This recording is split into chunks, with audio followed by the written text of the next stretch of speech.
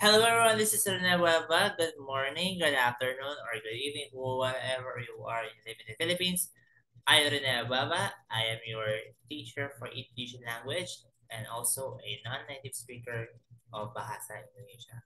So today we're going to discuss for tonight about Bahasa the affixes. Now we all know that affixes have divided into several, several forms, whether prefix, confix, infixes, suffixes, and so on. But this this topic is very expansive. We're gonna discuss everything. So instead, I'm going to discuss the prefix itself, the specific sign, and those affixes that I mentioned will be divided into episodes. So two affixes or one specific prefix. What I mean, and we're going to divide and we're going to discuss it in per episode with for example, two prefixes and so forth. So now we all know that affixes is a affixes is one or more sounds or letters that of course is a bound form attached to the beginning or the end of the word, base or phrase, or inserted within a word or base. The inserts that produce a derivative verb or an intentional form. Now, there are types of affixes. What I mean to say is, here are prefix, suffix, confix, and infix. Now, prefix, let's have an overview first before we go into the lesson proper. Now, prefix is an affix attached to the front of the root word which creates a new word, while suffix is just an opposite that places an end of the verb, right of the root word, that also creates a new word. Now, what is confix? Now, confix is a prefix and a suffix combined together to a root word which performs a single function of creating a new word. Now, because in English language doesn't have the concepts of uh, confix or infix. And the last one, infix, is an affix which is inserted within a root word and which creates a new word. An infix is usually placed into the root word after the first syllable of the root word. And infixes are rarely used in Bahasa Indonesia. So, what are the common Indonesian affixes and combining forms? The prefixes in Indonesia are the following: ber, di, ke, and the mga groups. For example, specifically, mam, man, mang, menge, mani, and pa groups. Pa, pam, pan, pang, panga, panya, per, sa, ter. So that's it.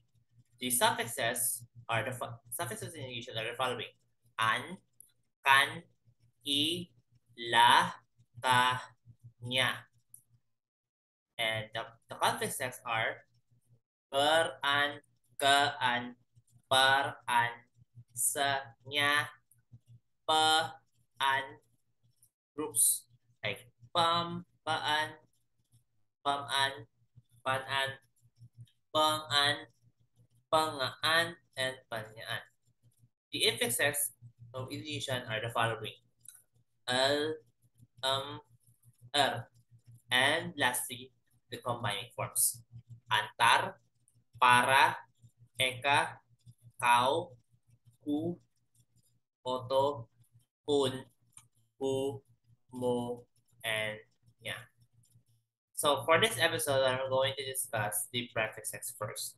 Now, the prefixes that we're going to discuss is I'm going to discuss or just to get one of the two or prefixes in this episode. So for this episode, we're going to discuss the functions of bar and ma. Now, ber is to add in this prefix to a verb, noun, or adjective root words result in a verb, which often means being something, having something, and having a certain attribute, or indicating a state of being or condition. And the primary function of the prefix is to indicate that the subject of the sentence is the experiencer or the recipient of the action in the sentence. So there are 6 examples of the prefix ber. Ber plus agama is equals to beragama. Beragama means having a religion. Having a religion. The root word there is agama, which means religion. The next one is ber plus bahaya. Bahaya means danger. And combine it together into berbahaya. It turns into an adjective. Berbahaya means to be dangerous. The third one is ber plus bahagia. Bahagia means happy and combined into berbahagia, which means to be happy. Next is ber plus asal. Turn into berasal. Berasal means originated. It's a term and it's considered as a noun. The next one is ber plus bicara. Bicara means to speak. It means speak.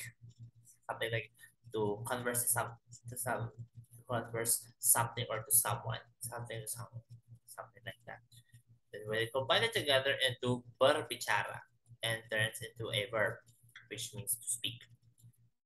And the last one is ber plus ganti is equals to berganti, meaning to replace or to change. The next one is prefix ma or the ma groups. Now the function of these groups is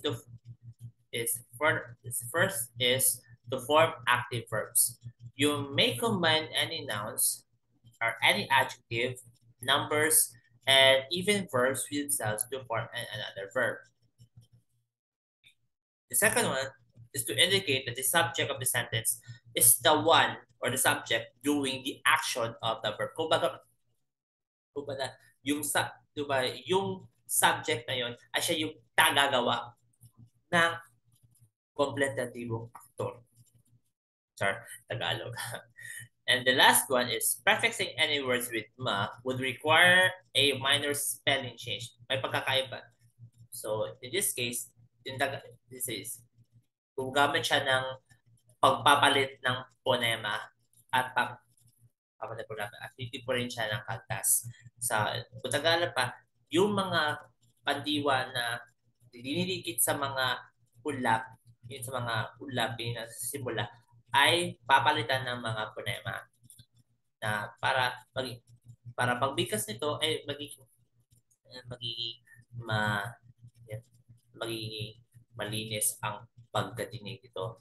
And it's also in order to facilitate a smooth transition and the pronunciation.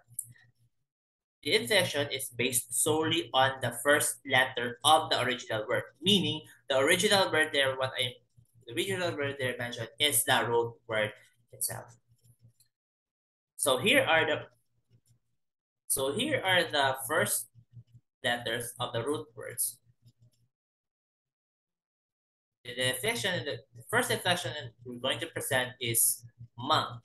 And when you attach first the prefix mang, the root word next should be started with the vowels chi, ga, digi, or ge, or ha. So for example, manggambar ka. The root word there is gambar. It's gambar, and the prefix used is mang. Since the root word itself follows the impression mang. The next one is manghianati. Okay, I forgot to tell you that menggambarkan means to draw something, something for someone or just to draw something. Back to the manghiyanati. Manghiyanati means to betray. Means to betray someone. The work word there is hiyanat. It's supposedly this is supposedly H. But in the according to Kamus Besar Bahasa Indonesia, the root word hiyanat will remain once it's attached to ma, the prefix mang. It's considered. And the last one is the last one an example is mengkambing hitamkan. The root word is kambing hitam. It's tambalan siya. It's tambalan ng salita. Kambing means goat and hitam becomes hitam means black. So if you combine together kambing hitam means hindi siya talaga literally na itim na kambing, which like scapegoat, like goat, figurative speech. And when you add it with mang, a prefix, it becomes mang kami hitamkan. And the context itself of that word meaning to scapegoat. Parang tumatakas sa mga problema. The next expression would be mom or prefix mom. The mom will be attached if the root word is uh use if the root word is started with the first letters b or be, f, and v or v or v. The word is here's the examples are membayangkan, which membayangkan, which means to imagine or to describe. Memfitnahkan is like to have a libel or just to commit a libel. And mambacha means to read. The third inflection or prefix is man. Man is used when the first word or the root word is used. First word or the root word starts with the letters C, che, de, and j. For example, mencintai. Mencintai means to love. We haven't heard them sa mga kanta na kita natin sa radio. And mandangar. Yeah, mandangar means to listen. Another example is manjalani. Manjalani means to live. To live with its emotions. Jalan means roadman. So when you add prefix man and the root word started with the jalan, since the first word of the root word is je, it becomes manjalan. And added with intransitive suffix, it becomes manjalani. Now, confixes will be discussed in future lessons. The next one is mang. If the inflection mang and the first word starts with the letter K, the letter K there will be dropped. For example, mangandong. Mangandong means to become pregnant or to be pregnant. The next one, mom. If you added prefix mom and the first letter or the root word starts with the letter pe, it drops the letter P. For example, memeriksa. Memeriksa means to check or to examine. And another one is mamaksa. Mamaksa means to force. The next inflection or the prefix will be money. You're going to use money if the first word starts with the letter S. And once you combine that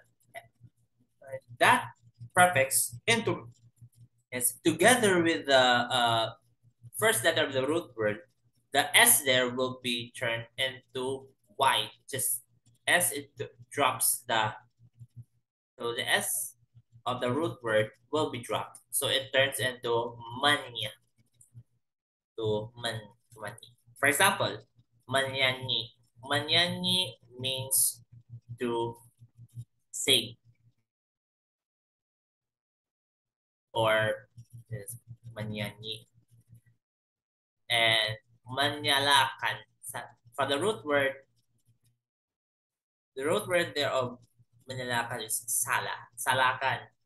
No, not because we use the word salah, salakan, to blame. Salah means it's a fault. Manyala there in the example is to turn, to fire up, or to turn on. And the last one, the inflection would be man. If the if this if the prefix man is is used as combined with the first letter starts with the or root word starts with the letter T there will be dropped. For example, monolis. The root word there is tolis, and it's tolis, and when you combine it together, the letter T there is dropped. Then the next one is manamui. Manamui is the root word there is tamu.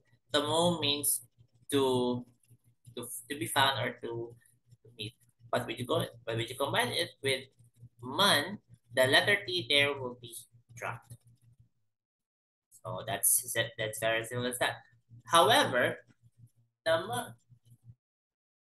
so there are implications that like as what I discussed earlier, ma plus kata kerja or me plus verbs.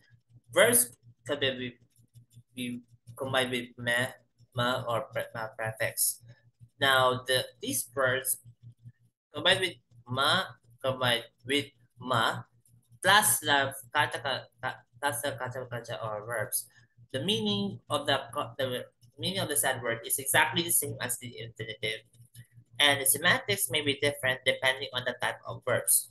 Now, to refresh our minds, now there are two kinds of verbs in Indonesian: the transitive verbs, which which mean which means the verbs can have objects, and intransitive, that which means the verbs doesn't have to indicate the objects, and it's equivalent to reflexive verbs. So ma plus kata kerja or kata kerja transitive or ma plus transitive verbs. Those transitive verbs cannot be used in sentence in their infinitive forms, except for the few words. For example, makan, minum, and so on. So, in order to use it, you must conjugate it with ma or some other prefixes.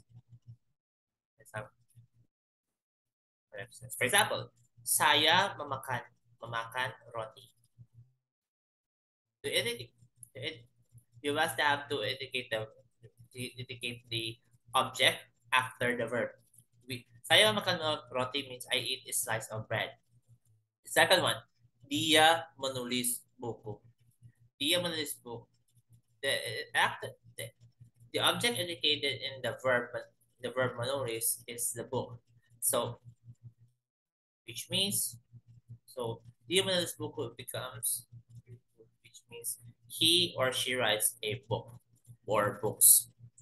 And the third one, last one is very very simple to construct. Saya melihat dia. Saya melihat dia. The verb there is melihat, combined with the prefix ma, and indicate, and it should be, and the object should be indicated, for such as dia. So saya melihat dia means I saw him or her. Now let's continue. Ma plus intransitive verbs. Now, unlike transitive verbs, only a few of intransitive verbs can be conjugated with ma. One of the example is dia menangis. Dia menangis means she or she cries. he replies. Sort of like, umiiyak lang siya. You know, may dahilan, something like that. And let's continue. Most intransitive verbs which be used in their infinitive forms. For example, tidor means to sleep or just use other affixes. And ma can be also used as a noun. When this prefix could combine with a noun, the new word could be meaning of the following. To put the following. To put a noun or some other nouns. For example, the root word there is chat, which means to paint. But if you combine with ma plus chat, the expression used is mga, since the root word there starts with the letter che or C. So it becomes mga chat. Now, mga chat means to paint. Sentence sentence given here is Aya saya mga chat tombok ruwan dito saya, which means my father paints my bedroom's walls. And there are cases, next case is to indicate that the subject turns into a noun. And most of the time, those those sentences, those words are just used figuratively in speech. The first example there is batu, meaning stone. And when you combine it with ma prefix, it becomes mambatu. Because the root word itself, batu, starts with letter B, and the fiction used is mam. So it becomes mambatu, meaning to turn into stone. For example, for this sentence, is used for mambatu is dia mambatu, which means he or she turns into stone. So figuratively, it doesn't uh, magiging bato siya from the fairy. It just indicates that he or she doesn't move for hours. Just para for hours para ano siya eh. Parang nanigas yung tuhod niya or hindi na makatayo or hindi na makakaupo kasi she was standing for almost a few hours, few or more hours. And then kuping. Another example is kuping, which means to. It means ear. If you combine it, when you combine into manguping, since the root word starts with the letter K, and the K there is dropped, so it becomes manguping. Manguping means to turn to ear, literally, literally. But in the actual context, is to eavesdrop. To eavesdrop. To produce a noun, another case is to produce a noun. Example, sampal. Sampal means sampal means chili, and when you combine it with ma plus sambal, the letter S is be dropped, it becomes manyampal, meaning to make chilies. Now this example is rarely used by Indonesians, but the Malay language does. And Indonesian people uses that word as an alternative. It becomes alternative as membuat sambal instead. Another case is to do the work with a noun. The one example there is bajak. Bajak means to plow. And to combine it together, the root word to mambaja, since the root word starts with the letter P, so the efficient studies becomes mambaja, meaning to plow. Now take note to plow, something indicated like mambaja for farming or for farming. And the other word for mambaja, other meaning for mambaja is to hijack. And take note that the trickiest part for ma is when it's being combined with a noun. Not all nouns that can be combined with ma, and the meaning is highly dependent on the culture and the context. Next one is ma plus kata sifat or ma plus adjective. Now, when you combine an adjective, the ma prefix indicates the subject changes more into the indicated adjective. For example, besar means besar means big. When you combine together with ma, it becomes membesar, which means to become big, become bigger. Kecil, kecil means small, and when you combine into mengecil, mengecil, which means to become smaller. Panas, panas means hot, and when you combine and turn to memanas to become hotter. Panjang, panjang means long, which added with ma and turns into memanjang, meaning to become longer. Putih, putih means white. If you combine it with ma, it turns into mamuti. Mamuti means to turn white. And last one is kuning, yellow. Kuning means yellow, and combined together it as to manguning, which means to turn yellow. And another example, and take note, before I go proceed to another example, adjectives that describes emotion cannot be combined with ma. And another example would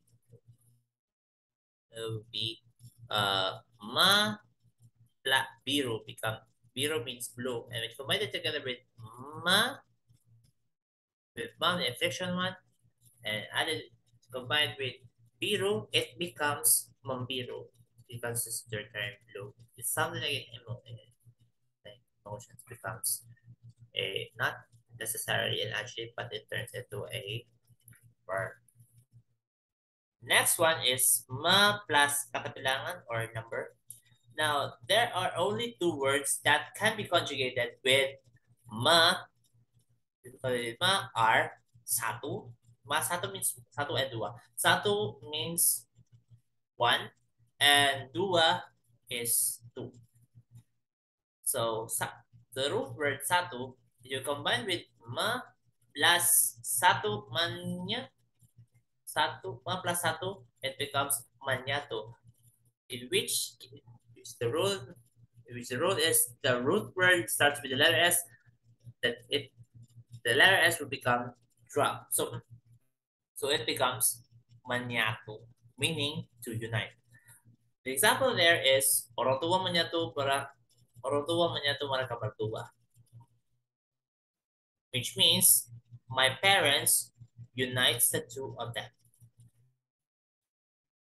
And the last one is dua, when you combine with prefix ma, and it turns into mendua. Mendua becomes dua means to split into two. The example there is perhatiannya mendua. Perhatian meaning his attention is split into two. In direct conversation, it means not forced or in actual meaning. And the second one is hatinya mendua. Hatinya mendua means literally his heart is split into two. In the direct meaning, it means he is not loyal. He's not her. He or she is not loyal. Another thing is ma plus kata tempat or ma plus places. When combined with places, ma would be prefix ma would be indicated that the subject is going to be going on the said place. Udara. Another one example there is the root word udara. When you combine it together with ma, becomes mangudara. Mangudara means to go to the air for radio or TV program or the airplane. Laut. Laut means sea and turns into malaut, meaning to go to the sea for exclusively for ships and sailors. Darat. Darat means ground or land.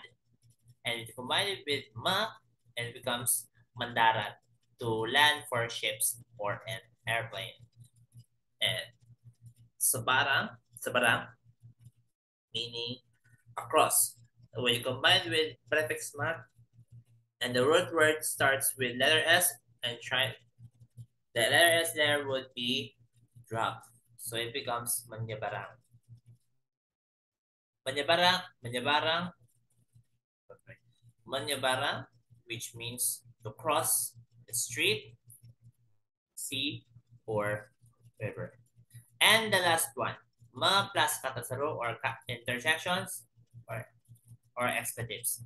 Now take note that the expletives don't mean swear words here in this context, but rather the words that mimic sounds or something like on mimic sounds. For example, mo, ba, and quack, and etc.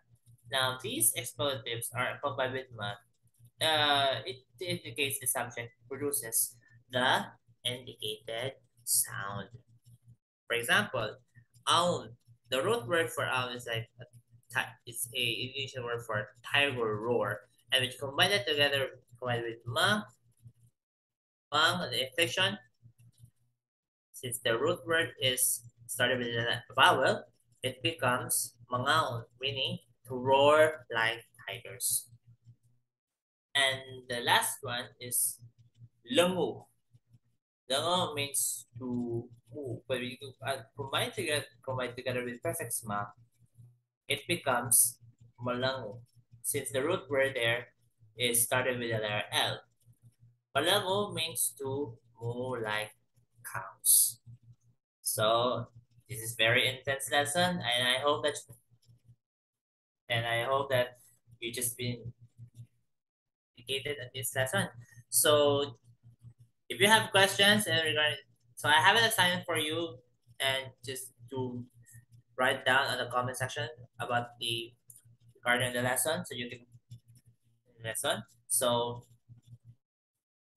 make a make sentences with the prefix ber, and make 5 sentences with prefixes with prefix ma.